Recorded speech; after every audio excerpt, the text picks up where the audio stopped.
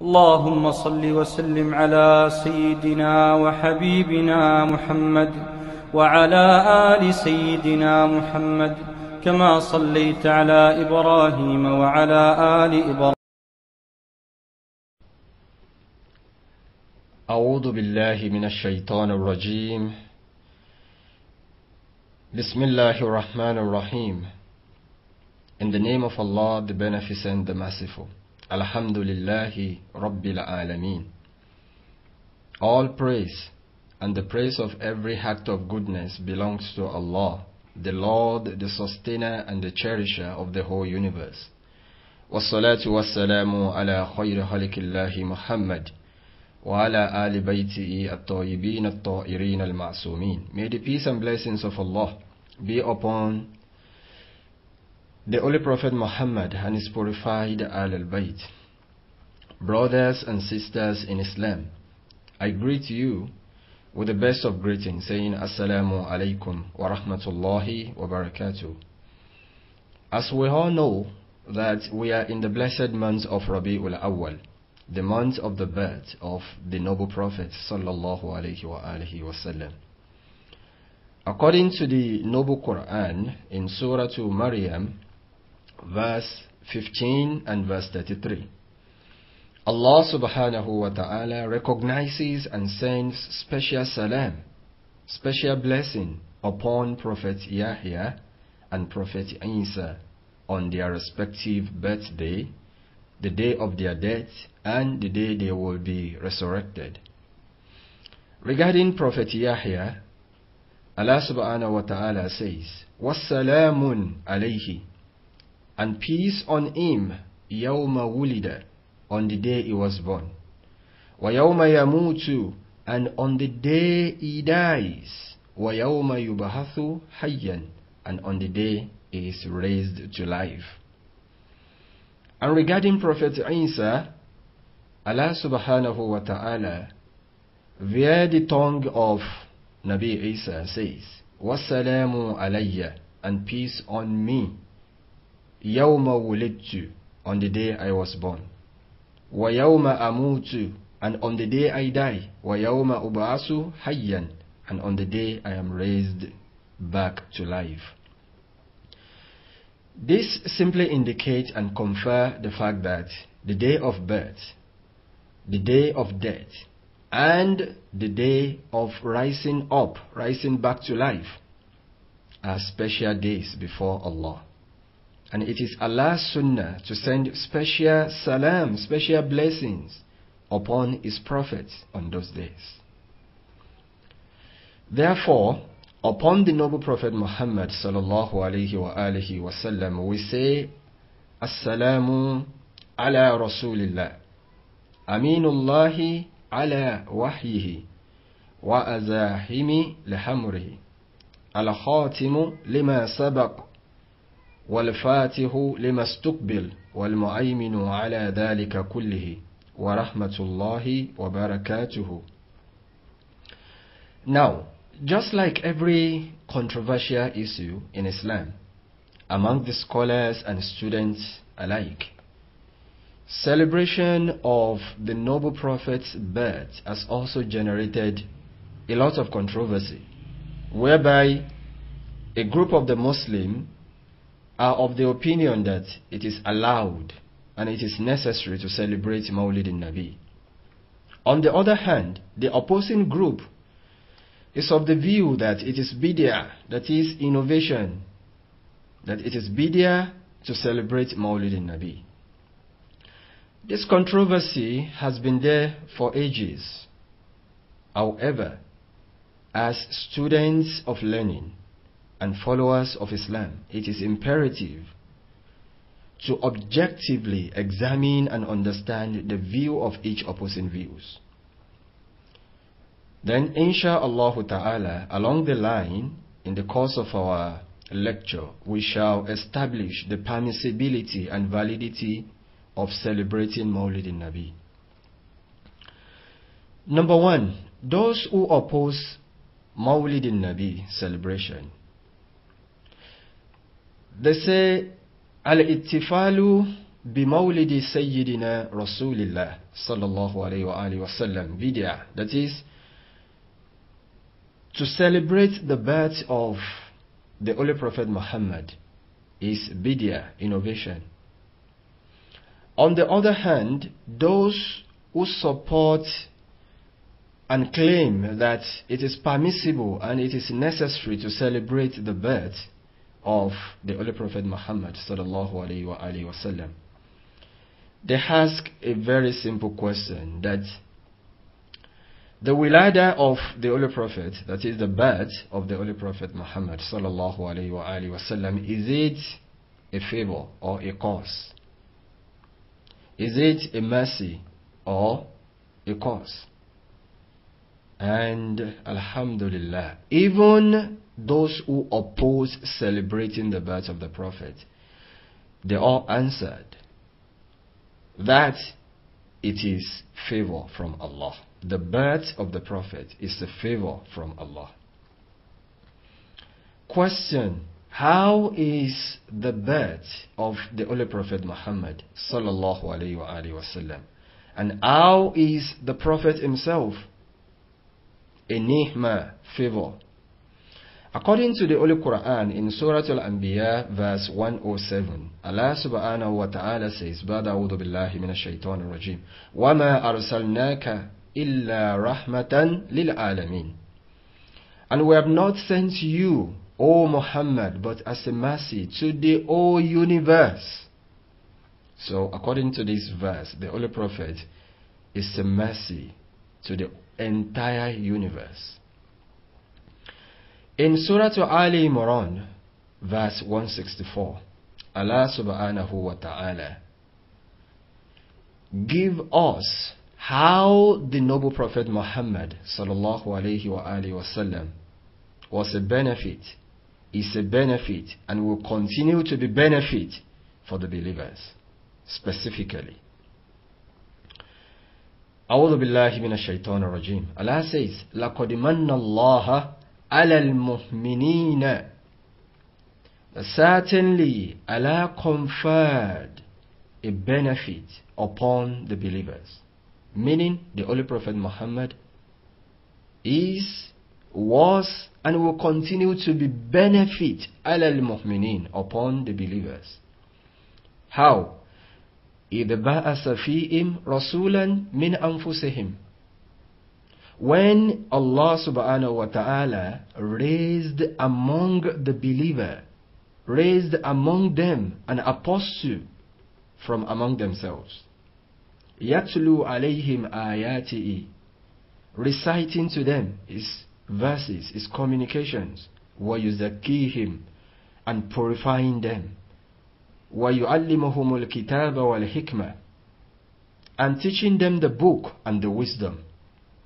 وَإِنْ كَانُوا, and before that, that is, before the birth of the Prophet, before the appointment of the Prophet as a prophet, before the arrival of Muhammad sallallahu alayhi wa alihi wasallam,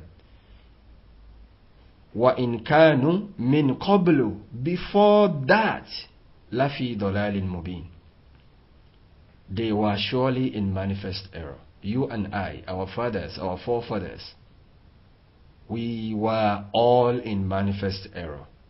But the arrival of the Holy Prophet Muhammad sallallahu alaihi wasallam simply lift us from the pit of darkness, from the pit of ignorance, from the pit of misguidance into light. Inshallah, at an appropriate time, we'll still go back to this verse. So therefore, if all the Muslims, irrespective of our sect, irrespective of our ideology, if we all agreed that the noble Prophet sallallahu alaihi wasallam, his arrival, his birth, is a mercy, a favor, and a benefit from Allah, then Allah subhanahu wa ta'ala, Allah's instruction on how we should treat his mercy and favor on us is that, 1, in Surah Al-Duha verse 11, Allah says, وَأَمَّا بِنِعْمَةِ رَبِّكَ فَحَدِّثْ. And as for the favor of your Lord, do announce it. Announce the favor that Allah has done to you. Proclaim it. Speak it out.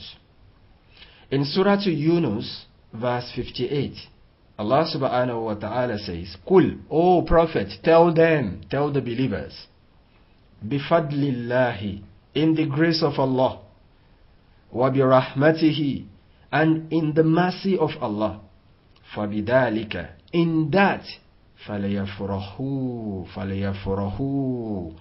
they should rejoice, they should celebrate.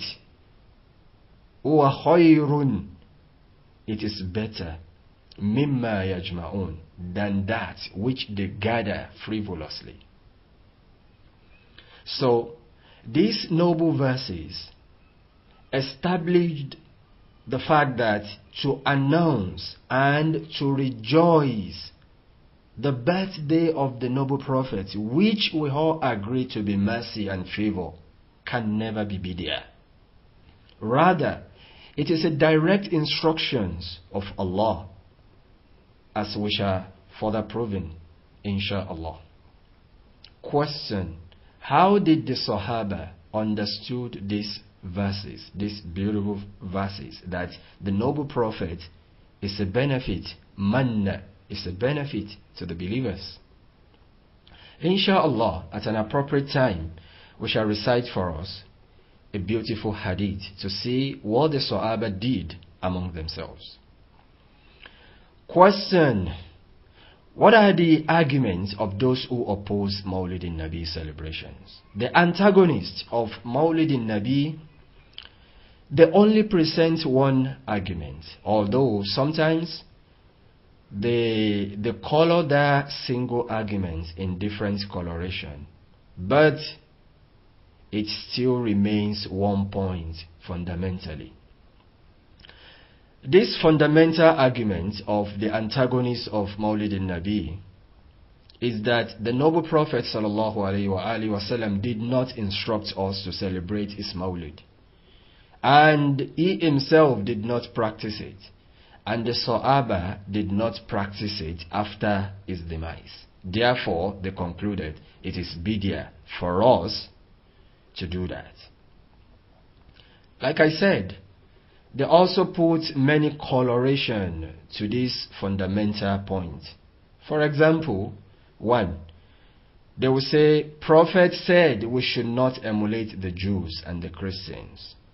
And it is the Jew and the Christians that celebrate the birthday of their prophet. Therefore, why are we celebrating the birthday of our prophet? Number 2, they will also said, Prophet sallallahu alaihi wasallam forbid us to overpraise him like the Jews and the Christians have overpraised their prophet. And number 3, this also bring another, though that particular argument is out of line, but at least they used to bring it. They say, the fact that there is no agreement to the exact day, that is, there is no agreement to the exact date of the birth of the prophet. Some are of the opinion that prophet was born on the 12th, while some claim he was born on the 17th. So therefore, how are you doing something you even divided among yourselves? So these are other coloration of the main point of Mawlid-n-Nabiyy's antagonist.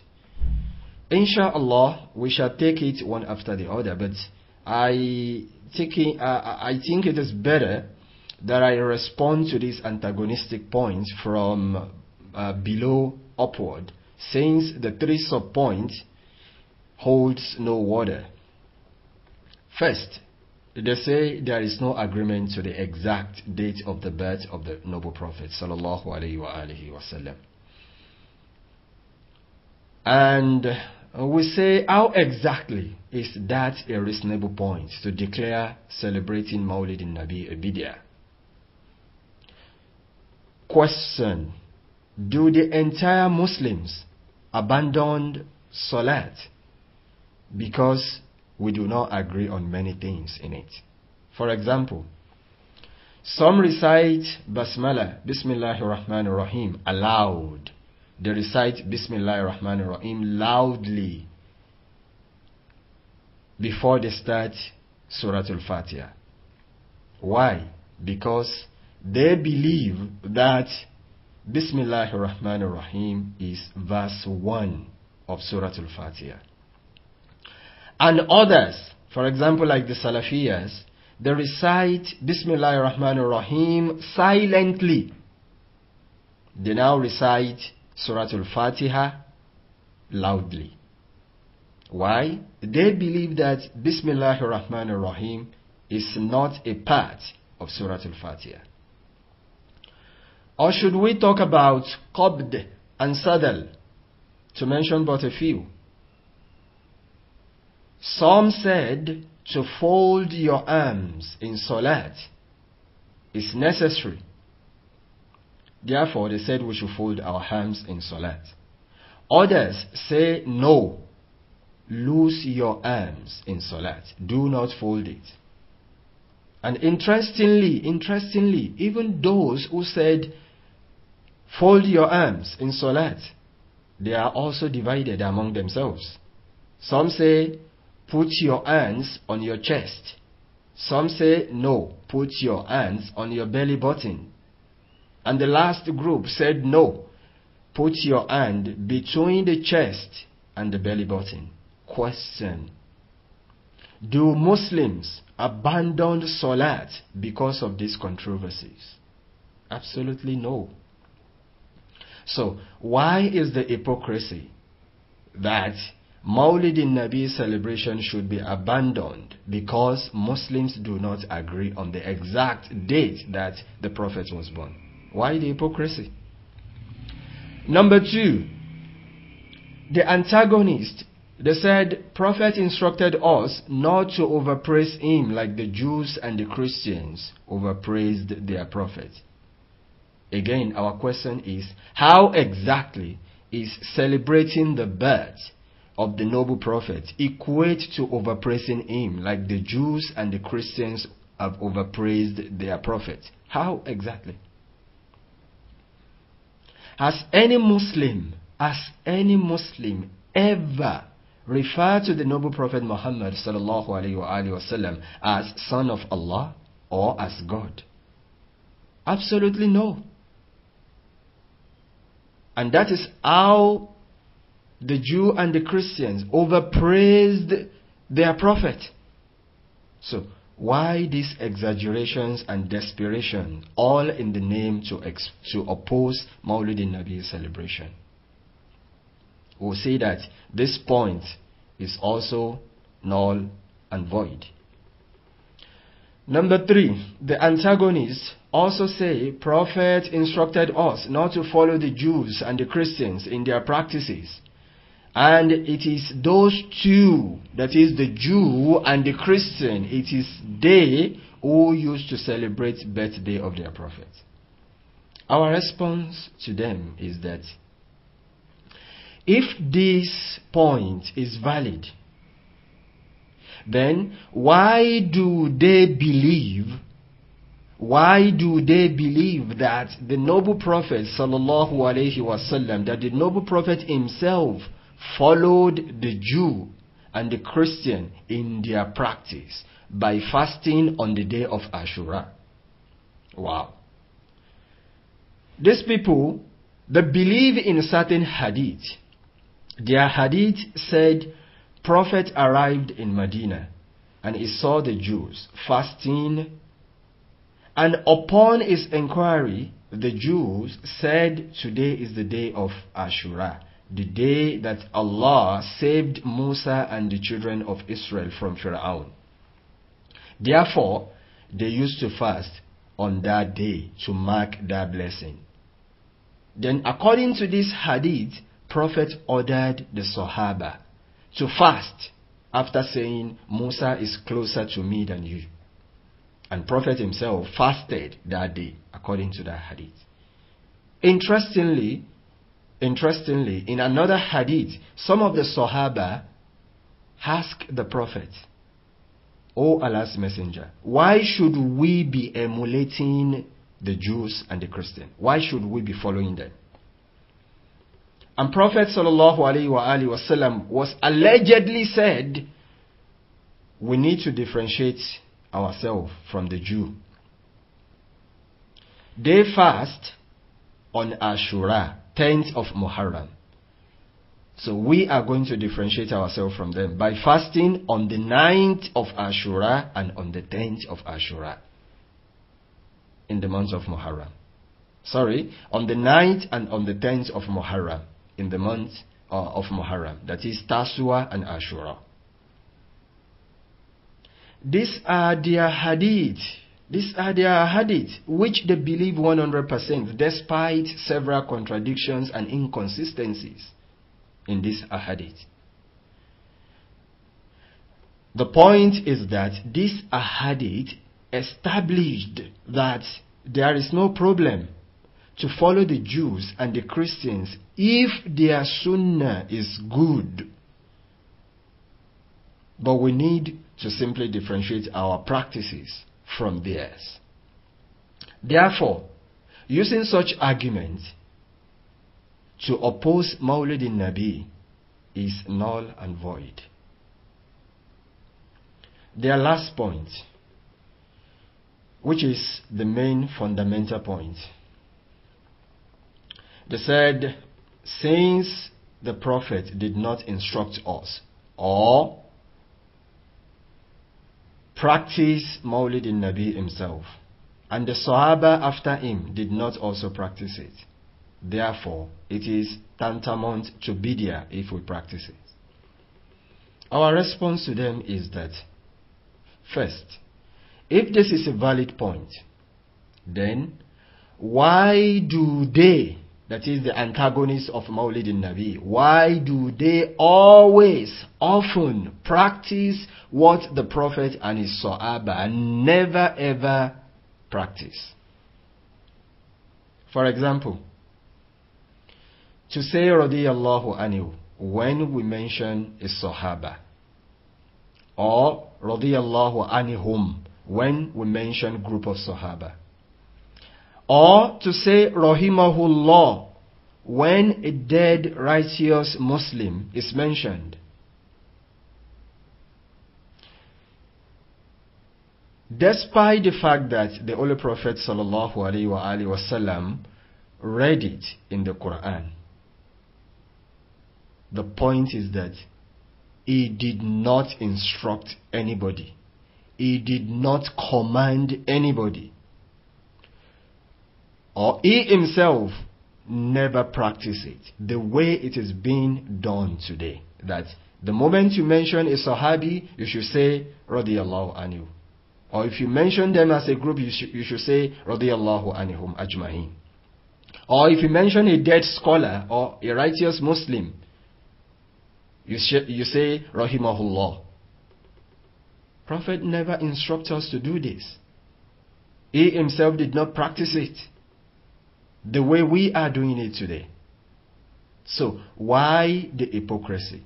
Why can't they abandon that practice and classify it as bid'ah on the qaida, on the law they formulated that if Prophet did not instruct or did not do something, we should not do it? We only use deductive arguments to validate the way we use radiyallahu anhu and rahimahullah today. We only use deductive argument to validate it. It is not that there is a clear and straightforward directive from the Prophet that we should do it the way we are doing it today. That is a new practice. Question: can we establish new things and practices that Allah and His Messenger never mentioned at all?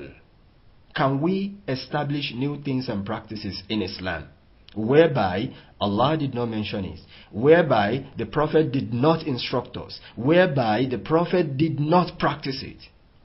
The answer is yes.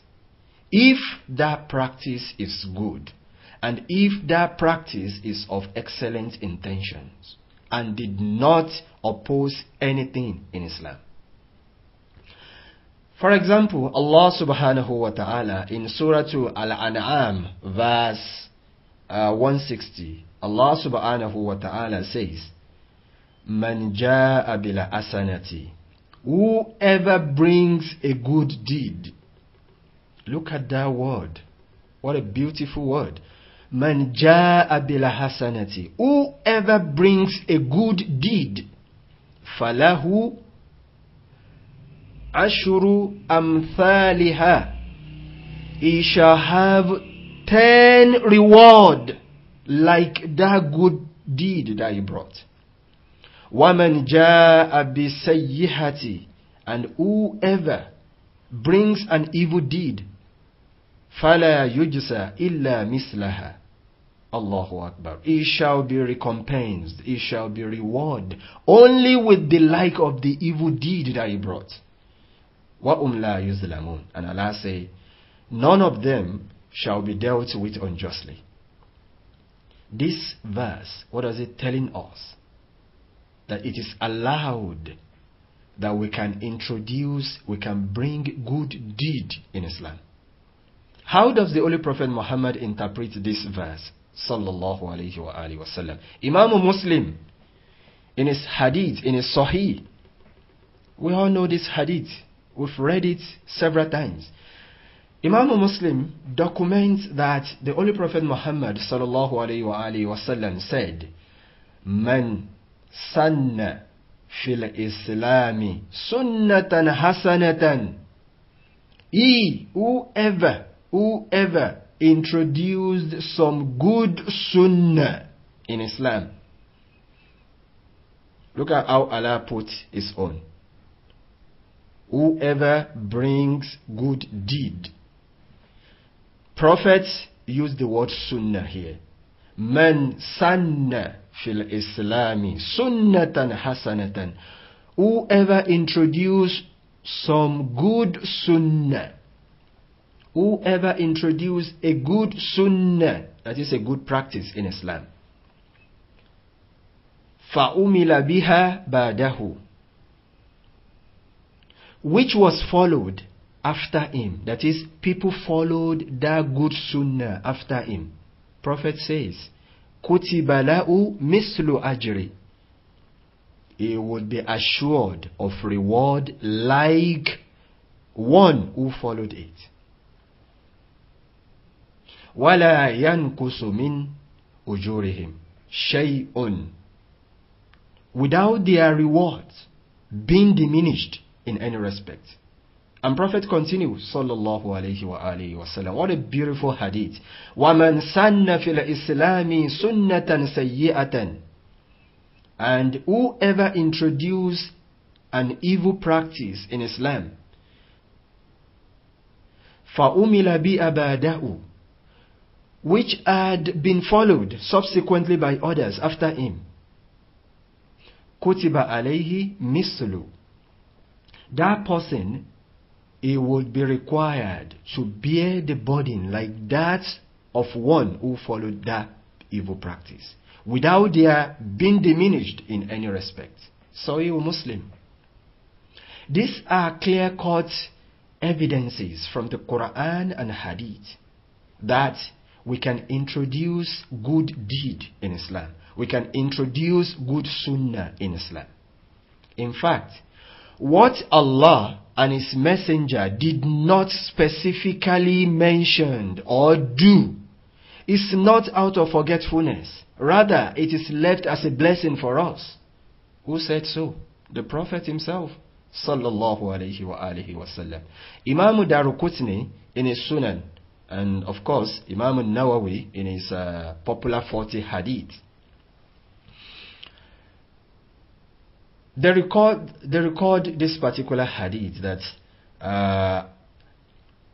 the the Holy Prophet عن رسول الله صلى الله عليه وسلم قال إن الله تعالى فرض فراهض فلا تضيئها وحد حدودا فلا تهتدوها وحرم أشياء فلا تنتهكها وسكت عن أشياء رحمة لكم غير نسيان فلا تبحثوا عنها. Allahu Akbar. The Holy Prophet sallallahu alaihi wasallam was reported to have said, verily, Allah subhanahu wa ta'ala has laid down obligations. He has laid down obligations, so do not neglect them. And Allah has set limits to certain things, so do not overstep them. And He has forbidden some things, so do not violate them. Allahu Akbar. Prophet now says, وَسَكَتَ عَنْ أَشْيَاءَ, and Allah has remained silent on certain things. Why? رَحْمَةً لَكُمْ, so that those things will be blessing for you. Those things will be mercy for you. غَيْرَ نِسْيَانَ, it is not as a result of forgetfulness. فَلَا تَبْحَثُوا عَنْهَا, فَلَا تَبْحَثُوا عَنْهَا. That is another instruction from the Prophet. So do not seek after them. Now today, when we talk about Mawlidu-n-Nabiyy, should we celebrate it or not? Specifically, Allah did not mention it in the Quran. Specifically, Prophet did not instruct us. Specifically, Prophet did not celebrate it the way we are doing it today. Do they forget? No. What did Prophet say again? وَسَكَتَ عَنْ أَشْيَاءَ, Allah remains silent on certain things. Why? رَحْمَةً لَكُمْ, so that those things will be mercy for us. غَيْرَ نِسْيَانَ, Allah did not forget. Prophet did not forget. فَلَا تَبْحَثُوا عَنْهَا. So those of you who said it is bid'ah, it is haram, it is not. Do not seek after them. Another beautiful verse from the Holy Quran where Allah instructs us is in Surah Al-Fatih, verse 9. Allah subhanahu wa ta'ala says, بعد أعوذ بالله من الشيطان الرجيم لتؤمنوا بالله ورسوله, that you may believe in Allah and His Apostle, وَتُعَزِّرُوهُ وَتُوَكِّرُوهُ وَتُسَبِّحُوهُ بُكْرَةً وَحَصِيلًا, that you may believe in Allah and His Apostle, and you may honor and venerate Him, and that you may declare His glory morning and evening. Scholars of Tafsir, for example, Imam Qurtubi, they exposed two opinions regarding this noble verse. A group said, وَتُعَزِّرُوهُ وَتُوَكِّرُوهُ, that is, you may honor and revere and venerate Him. They said it refers to the noble Prophet. While other groups said, no, it refers to Allah. The fact is that both opinions are right, both in terms of the construction of this verse, and even in terms of supporting evidences outside the verse itself. Here, our resolution is that Allah subhanahu wa ta'ala, according to this verse, instructs us to honor and venerate the noble Prophet sallallahu alaihi wasallam. Some are quick to say to honor and to venerate the Prophet is to follow his sunnah. The point is this: we need to remind ourselves that the order to follow the sunnah of the Prophet is repetitive in the Quran, and that is different. That is entirely different from honoring and venerating him. Question: can Muslims gather together in the name of the Prophet to celebrate him? Yes. Imam An-Nasahi in his Sunan, this hadith is classified authentic. Imam An-Nasahi, it documents the hadith of Abu Sa'id al-Khudri radiyallahu anhu. He said, قال رسول الله صلى الله عليه وآله وسلم. No, he was actually reporting. An Abi Sa'id al-Khudri قال معاوية إن رسول الله صلى الله عليه وسلم خرج على حلقة يعني من أصحابه فقال ما أجلسكم قالوا جلسنا ندعو الله ونحمده على ما آدانا لدينه ومنا علينا بك. Allahu Akbar. What a beautiful hadith. The Messenger of Allah went out to a circle. Some Sahaba, they gathered themselves. They were doing something. Prophet now went out to go and meet them. He now asked them, what are you doing? Why did you gather yourself here? What are you doing? They said, we have come together to pray to Allah and to praise Him for guiding us to His religion. That is number one. And Allahu Akbar. وَمَنَّا عَلَيْنَا بِكَ. We also gather ourselves to thank Allah, to praise Allah, to thank Allah for blessing us with you. Allahu Akbar. What was the response of the Prophet? Prophet now asked them, is that the only reason you gather yourself? They said, Wallahi, we have not come together for any other reason. We have not come together for any other reason.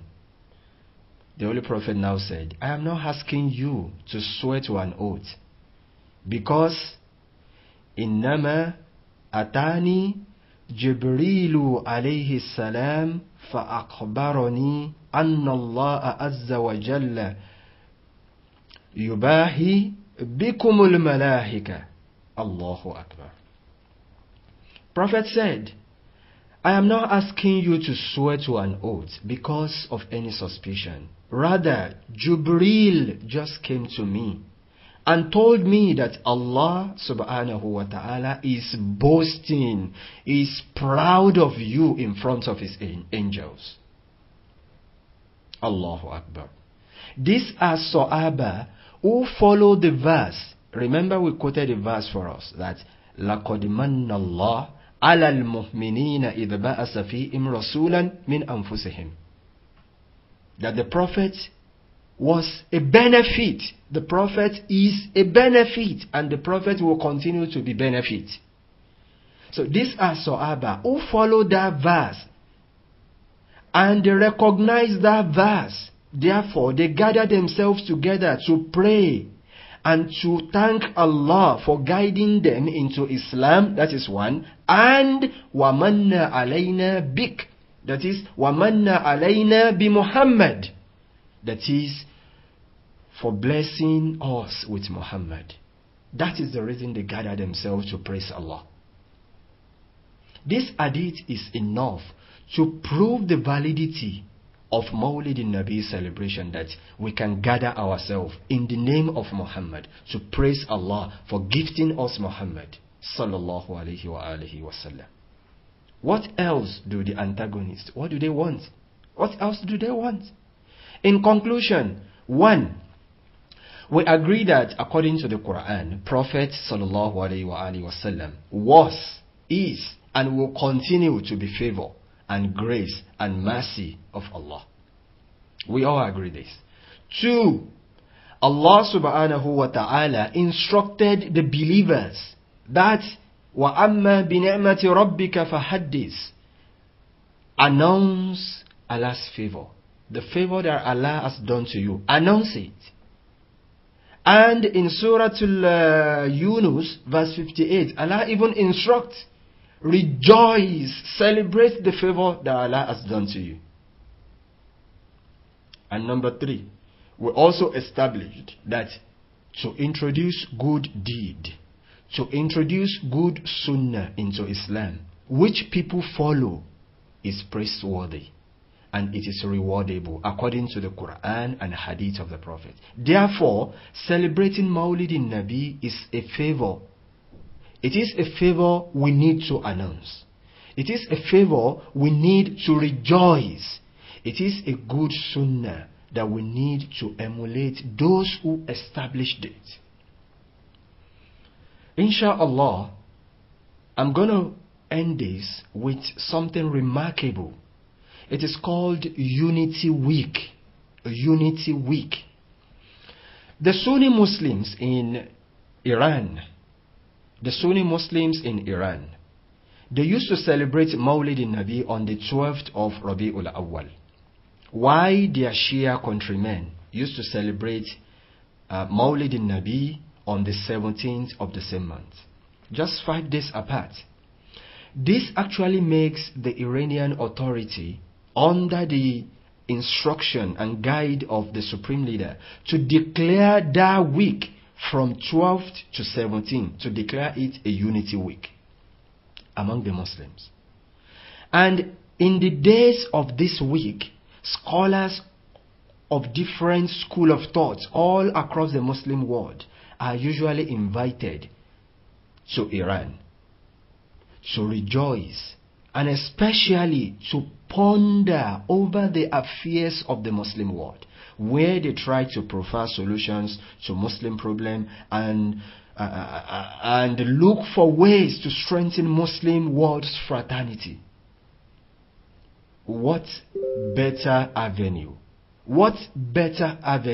could bring this other than in the name of the Holy Prophet Muhammad? What does Quran says?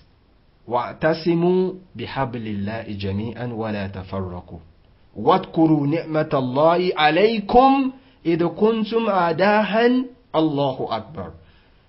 Prophet sallallahu alayhi wa sallam, the Holy Prophet Muhammad is the rope, is the pivot that Allah instructed us to hold fast onto, so that we do not disunite. And remember the favor of Allah. This is Muhammad. Muhammad is a favor of Allah. Allah said, remember, idkuru ni'matallahi alaykum. Remember the favor of Allah when you were enemies before. Today, the Muslim world, we are enemies. Why can't we use the Holy Prophet Muhammad as the rope, as the pivot in which we all cling to? Why can't we remember the Holy Prophet Muhammad as the favor which Allah asks us to remember? So therefore, my brothers and sisters, to celebrate Mawlid-n-Nabiyy, there is absolutely nothing wrong in it. We should remember the Prophet. We should proclaim the Prophet. We should announce the Prophet. Sallallahu alayhi wa alihi wa sallam. We should celebrate the Prophet. These are clear arguments. وآخر الدعوانا أن الحمد لله رب العالمين والسلام عليكم ورحمة الله وبركاته.